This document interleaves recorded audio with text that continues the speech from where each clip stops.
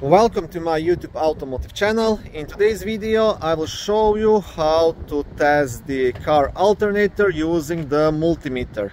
Now it's quite windy outside, so I hope you'll be able to hear me.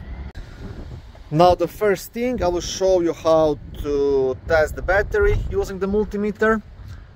So you want to set the multimeter to 20 volts and then you want to connect the negative probe to the negative terminal and the positive probe to the positive terminal, and the value should be between 12.2 and 12.6.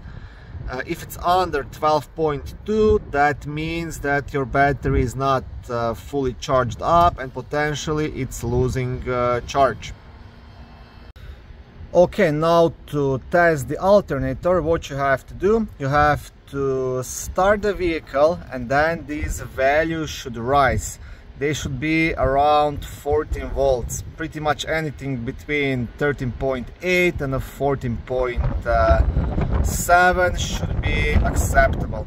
If it's under that, that means the alternator is not charging the battery enough and it will have to be replaced most likely. But if it's over 14.7, closer to 15 or over, that means it's overcharging the battery, and that can cause lots of potential electrical problems and the battery problems. So the next thing, you want to start the vehicle and see the numbers.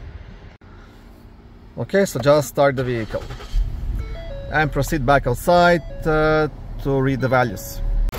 Okay, and now my engine is running and you can see it's showing 14.2, which is the golden standard. 14.2 is like just in the middle of what's acceptable, and that means my alternator is in good working condition.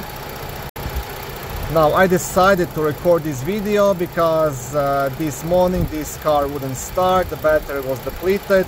So I had no idea why it happened. So first I tested the battery and then I tested the alternator, and now I'm pretty sure that I maybe left the lights on, or possibly the radio screen was left on overnight and that's what emptied the battery.